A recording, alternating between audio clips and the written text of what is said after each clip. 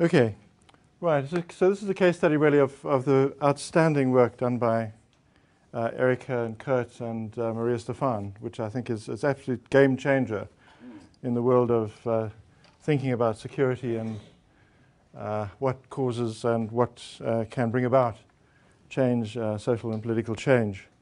And almost everything that they say is borne out, certainly in the South African example. And I'm just going to make, there are a few little paradoxes at the edges, but by and large, South Africa is a good example of precisely what they're talking about. My story is going to start in a little country called Swaziland, which some of you may know, which is this place down here. Little place there, sort of, it's landlocked and it's smudged between Mozambique and South Africa. And if we go back, my story starts in 1984. At that point, there was growing ferment inside South Africa. The ANC military wing, to the extent that they were succeeding at all, which was not very much, were sending people from camps in Angola, flying them across to Mozambique, and then they were then infiltrating back into South Africa, not directly across the border, because there was this useful fiction that both Mozambique and South Africa promoted that they didn't have a military presence in Mozambique, which they did. But so they sent it through Swaziland in order to make it seem as if they sort of materialized miraculously in this little place called Swaziland and made it across the border. Anyway, I was told by a man called Chris Hani, who at the time was, I think, the chief of staff of Mkhonto Wesizwe, that I had to present myself in Swaziland at a particular moment, at a particular street corner, and I would be picked up and given new things to do. And it duly happened, and the man who picked me up was this man here. It was a man called Ronnie Casrels. And Ronnie Casrels at the time was head of ANC military intelligence. And he and another chap, his kind of security, took me for a weekend to a little hut, something like this one, not quite as ramshackle as this, but a little hut on a hillside outside the second city called Manzini. And we spent a weekend there talking about what my situation was at the time. I was working in the ANC underground inside South Africa. And I'd come across the border, and I was given a debrief, and then I was given various tasks that I had to perform. Now, given that he was military intelligence, he was a big boss as far as I was concerned. He was the big I am, and I was this young, keen man, keen to please and all the rest of it, as one tends to be at that age. And at the end of it all, as we got to the end of the weekend, Ronnie decided that he was going to give me a pep talk. And he was going to give me a pep talk the like of which I'd never had before. And there was a lot of effing and blinding and bad language and whatever about what we were going to do to the South African regime, etc., and how fearless we all were, and how I was going to be marching down Pretoria Street, which is the main street in, at least Church Street in Pretoria, which is the capital, down the main street on the victory parade in military fatigues. It was all very impressive and whatever. And the sun was going down. Now, those of you who've been to Africa will know that there are sunsets in Africa which are just perhaps second to none. They are just absolutely spectacular. The dust seems to rise as the sun goes down, and you get fantastic reds. Ronnie was shaking. He needed a drink. He was reaching his climax in his lecture to me, and then all of a sudden, something big and black came through the window. It was a bat, and we both fled out of the hut, screaming. I kid you not, the head of ANC military intelligence and me screaming. And this other chap who was in an adjoining hut, the security, came running across saying, what's going on? And we said, there's a bat in there, there's a bat in there. So he said, well, what's the matter with you? So we said, well, go and do something. So he did, he duly did. He fearlessly got himself a broom and a rolled up piece of newspaper and went in there and beat the bat to death. Right, I'm afraid so. But anyway, my view of the ANC's armed struggle took something of a hit from that moment. Okay. Those of you who've seen a film called The Great Dictator will know why. It's a film in which a fearless Adolf Hitler is in this great big study, and a little mouse comes in, and Adolf Hitler climbs up the curtains to get away from the mouse. It was somewhat reminiscent of that. I'm not comparing Ronnie to Adolf Hitler at all. He's a much, much different man, and actually really rather lovely man. But it did make me think a little bit about armed struggle in South Africa. Now, what I'm going to be looking at is the relationship that Kurt was speaking about earlier, which is the relationship of the so-called radical flank in South Africa, or the armed struggle, the violent flank, to the mass democratic movement that developed in the country, and how they interacted with each other, and to what effect. Did it help? Did it hinder? And if it helped, what did it help? And if it hindered, what did it hinder? And that's what I'm going to try and deal with now. In any struggle, of course, one is always trying to find out what is the best method to use to achieve the optimal outcome at the least cost to yourselves. And that's what we were seeking to do. That was the question that motivated us throughout the struggle.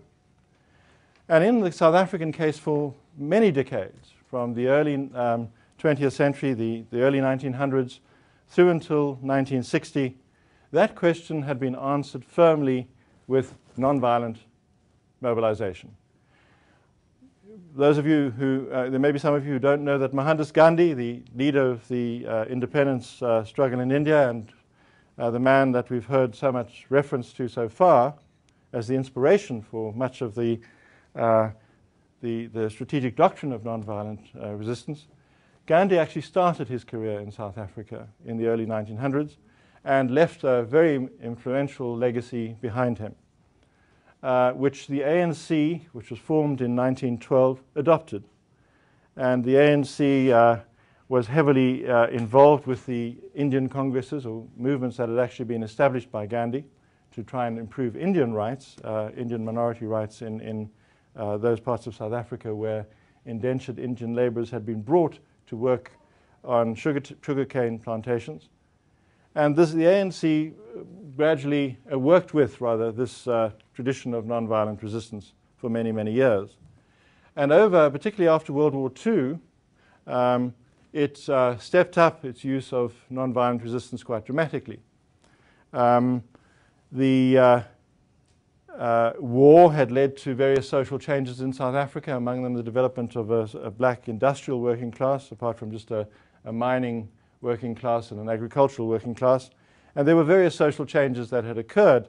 But at the same time, the ANC, this venerable old movement that had been a sort of a group of old chiefs and intellectuals petitioning in the past, was transformed in the period after World War II into a mass movement by people like Mandela.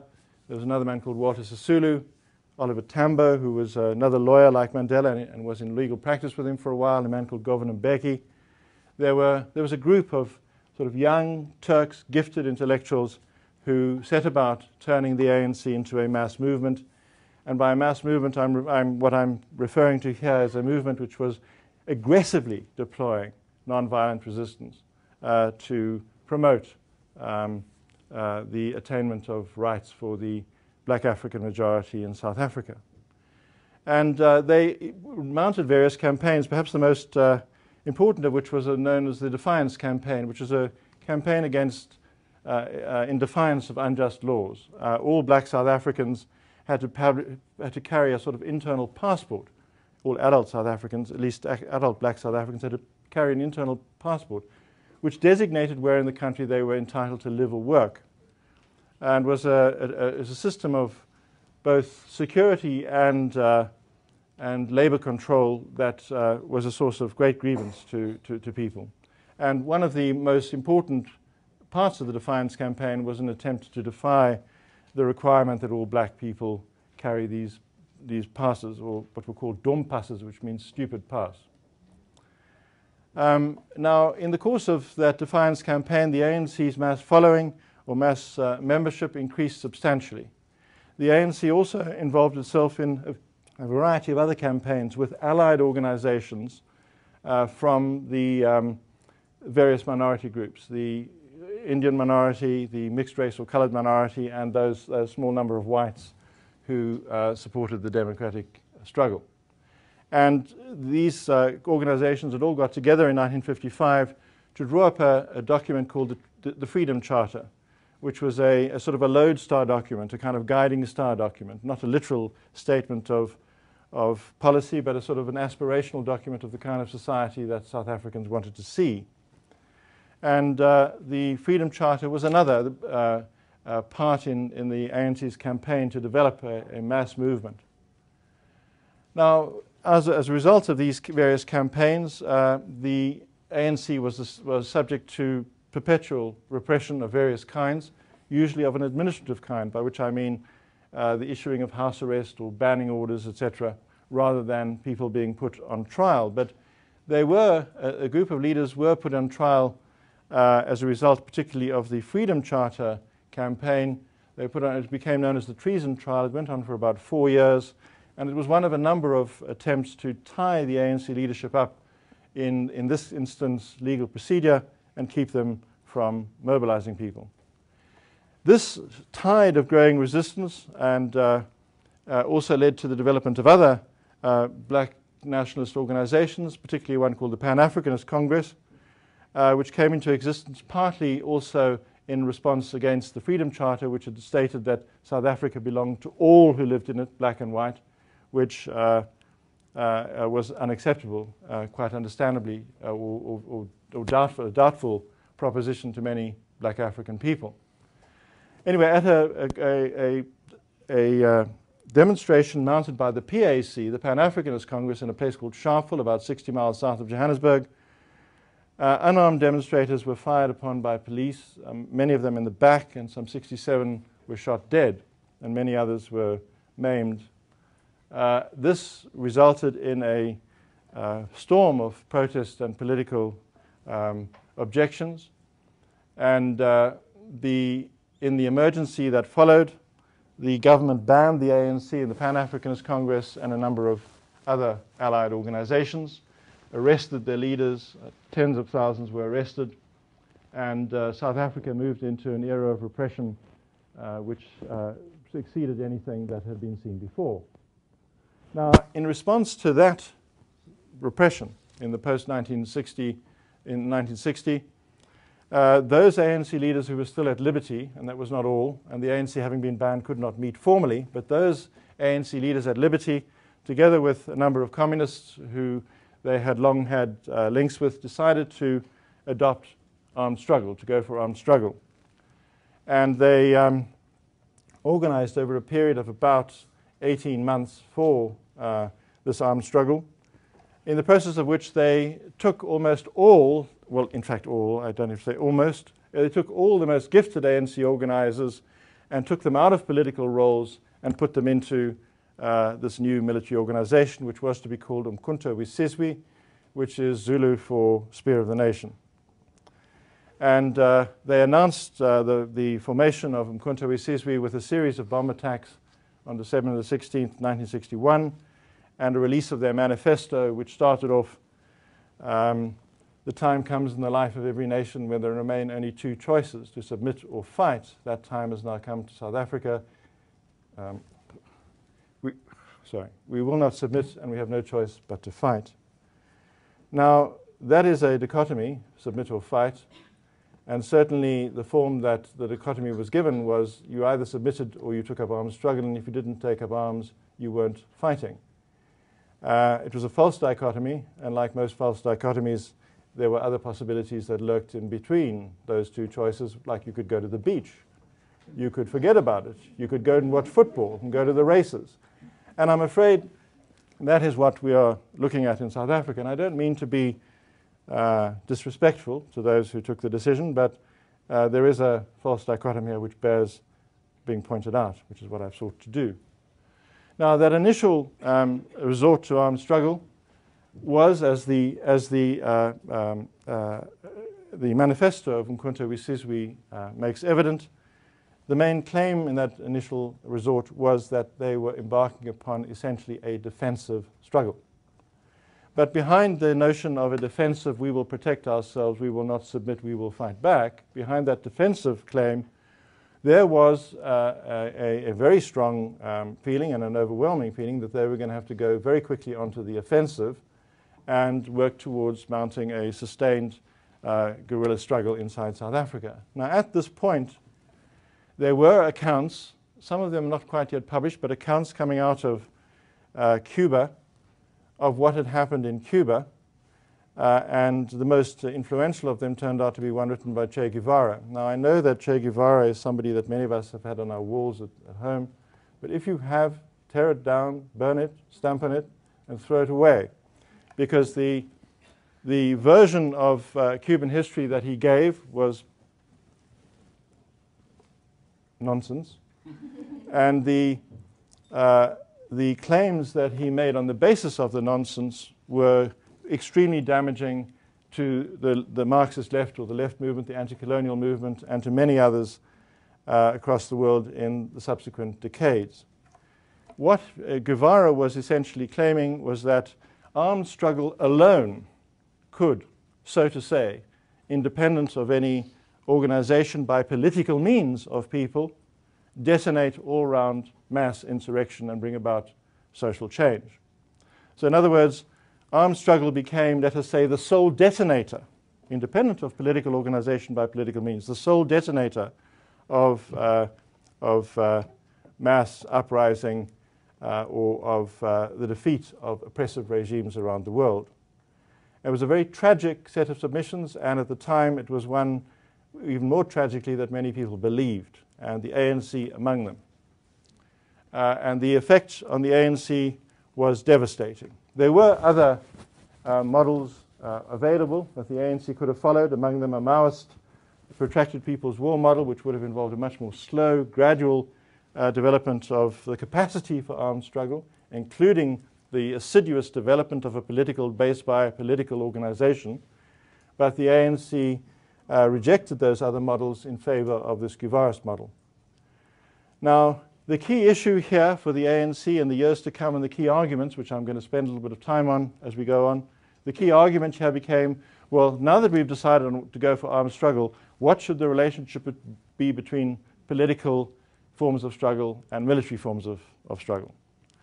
And that debate took various forms over the next 20-odd, 30 years without ever having been resolved except in the event. But it was never resolved intellectually. Now, the key point in the organization that the ANC went in for of its armed struggle is, as I've indicated, its disregard of political organization of people by political means. And by political means, I mean going around talking to people, getting people to form organizations, convincing people to take particular forms of action, or inviting them into a discussion, getting them to decide what forms of action they wish to engage in.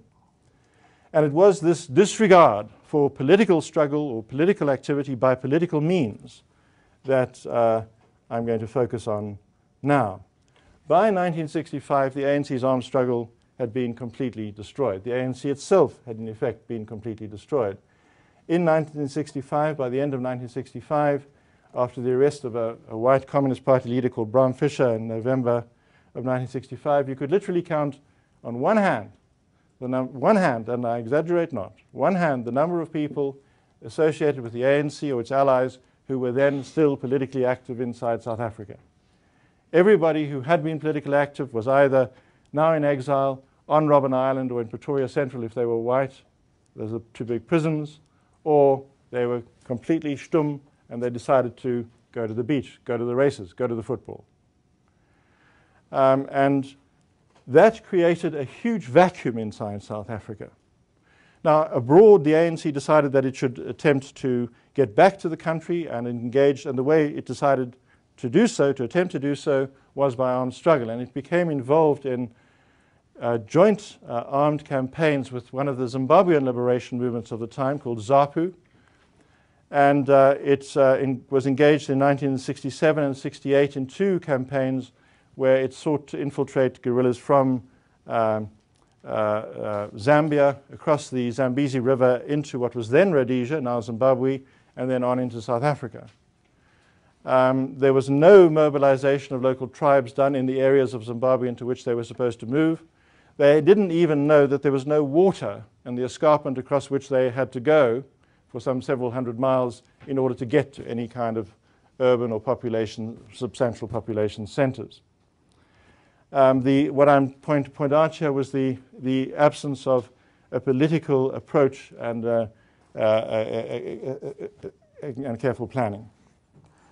as a rising out of these failures, when the ANC met at an emergency conference, or a crisis conference, not an emergency conference, a crisis conference in Tanzania in 1969 in a town called Morogoro, they paid lip service in various formulations to the notion of political struggle, but ended up asserting that, and I quote, the only way forward, or way open to them, was armed struggle. Now, notwithstanding these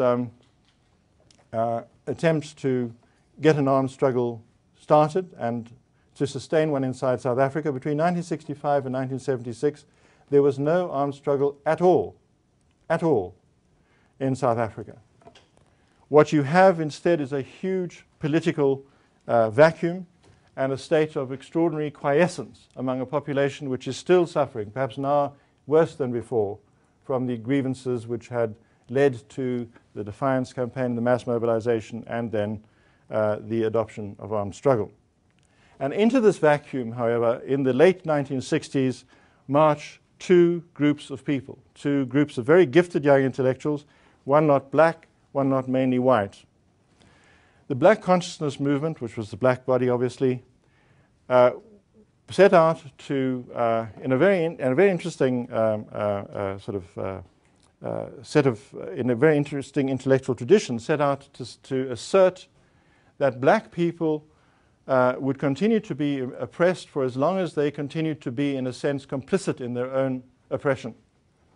What the Black Consciousness Movement was saying was that black people had to themselves psychologically liberate themselves in order to be able to liberate themselves in the external world. They had to liberate themselves internally in order to be able to liberate themselves externally. Now, in this thinking, you will notice that there's something really very profound, and it's what I'm referring to is the connection between what the Black Consciousness Movement was saying then and what those of us who have read the classics on civil resistance now recognize as being a truth about the nature of power. What the Black Consciousness Movement was saying was that power is not a top-down relationship, it's a bottom-up relationship.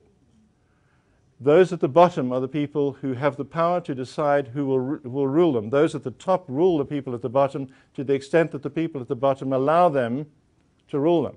Okay? And that is what the Black Consciousness Movement was saying. Very profound insight, and it had electrifying results on a whole generation of young black people, which we'll come to in a moment. The other group that moved into this vacuum in the late 1960s and early 1970s was a group of young white intellectuals, mainly independent Marxists, not related to the Communist Party, who were excluded now by the Black Consciousness Movement from working with black radicals, because the Black Consciousness Movement was saying that black people had to go through this internal transformation alone. These young white Marxists set about reorganizing the black working class into trade unions in South Africa. And their thinking was also very profound. Their thinking was that to the extent that the apartheid regime could guarantee economic prosperity for those who backed it, mainly the whites, it depended upon black labor to do it. An organization of black labor was therefore a strategic requirement of attempting to inflict damage upon the apartheid regime. Now, both these organizations were avowedly nonviolent in their approach and sought, as best they could, to remain within the law, although given the conditions in South Africa at the time, they inevitably became involved in an area of struggle which you could call the semi-legal, because they were never free of administrative repression, at least by the regime.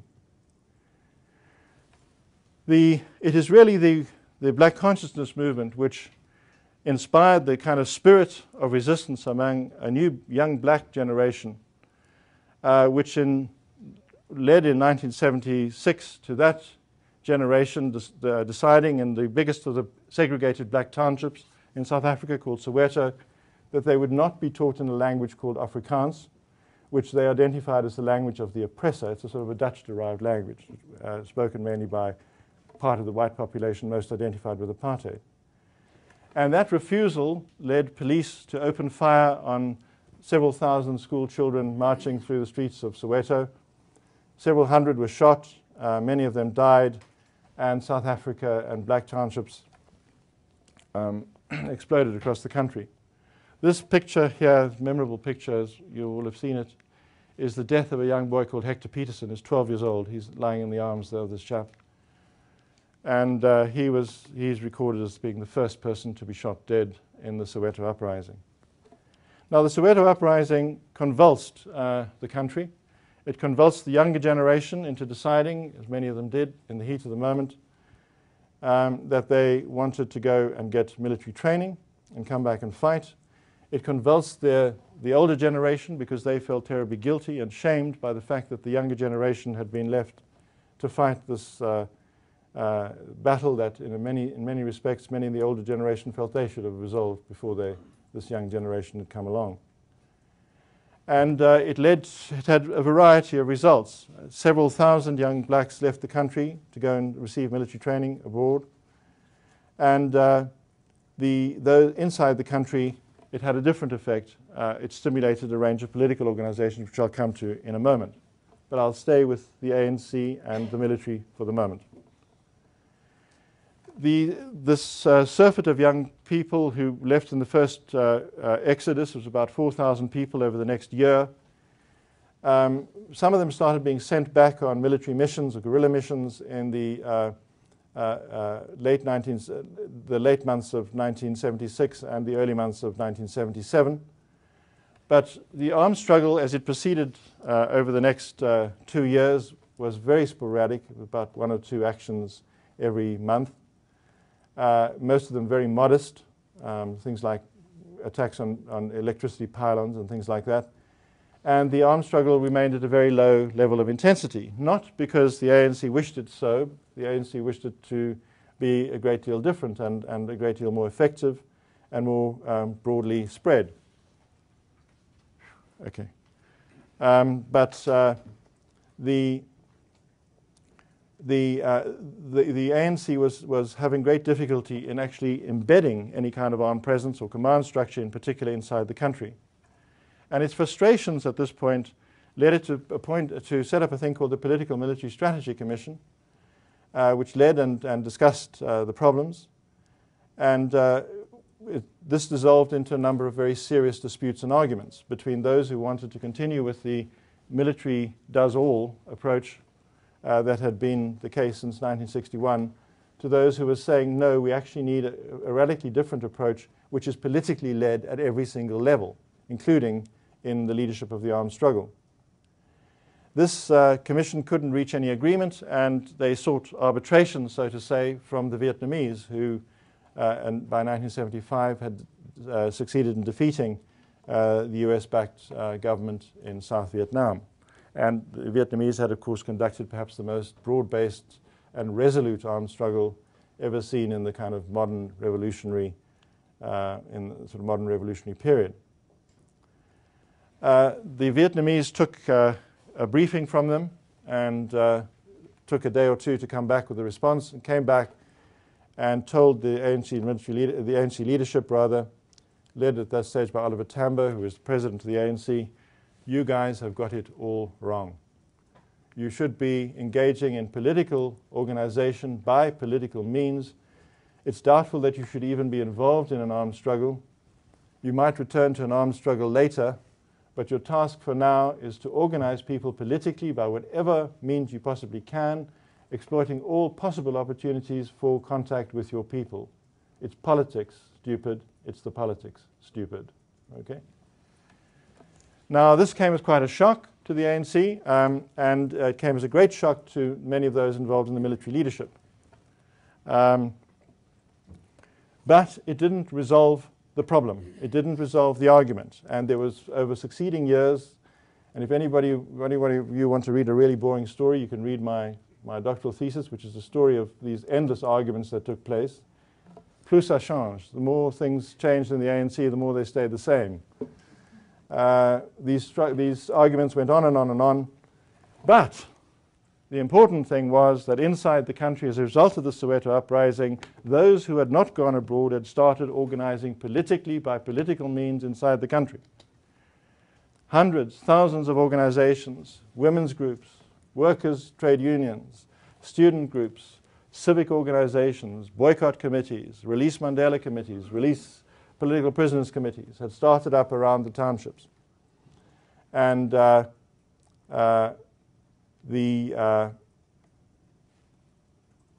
didn't depend upon or wait for anybody to be given permission to organize. They organized. They needed to organize. There were urgent problems in the community that needed to be addressed, and in order to do so, they needed to organize politically. And so they did. But out of these, if we go now to the exile ANC leadership again, out of these many disagreements, there arose a new political leadership of the ANC abroad, which came under the leadership of this man, a very clever man called Mac Maharaj. Maharaj started to, from exile, to work to establish contacts with some of these people who are now developing these organizations inside the country, and developed quite a fruitful relationship with them. Maharaj had sufficient wisdom to recognize that the ANC could not lead tactically from abroad. Instead, the ANC had, so to say, to lead from behind, like the Duke of Plaza Tora. If you know about the Duke of Plaza Tora, he led his troops from behind, okay?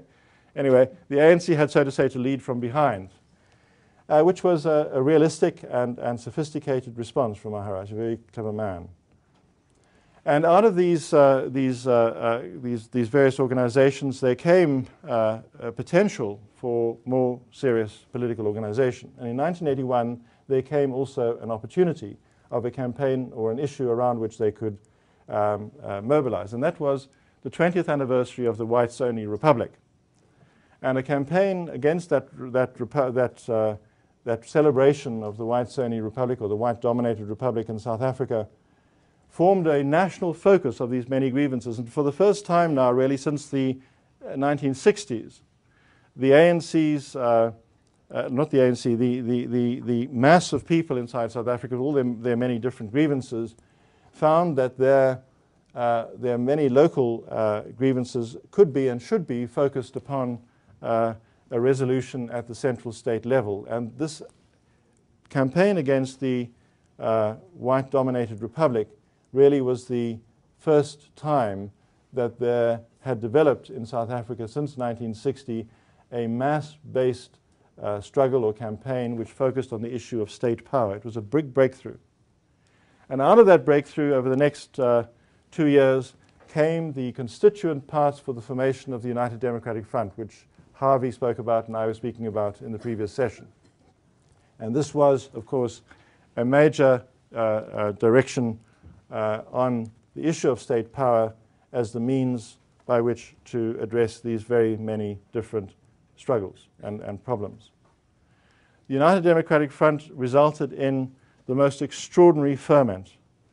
Mass rallies, particular pension, at least not petition campaigns, anti-rent campaigns, boycotts of payment of rents to the government, boycotts of the payment of service charges to the government.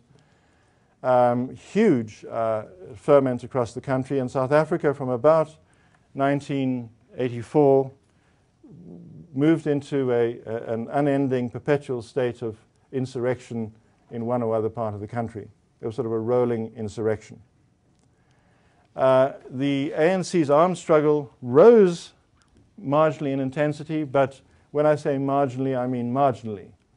If you look at the figures for the insurgency in Iraq against US-backed forces at the height of the insurgency, and you look at how many attacks there were in one day by insurgents in Iraq against US-backed forces, you'll get some idea of the weakness of the ANC's armed struggle, because the figures will show you that in one day Iraqi insurgents mounted more attacks on US-backed forces than the ANC managed against the South African government in 30 years.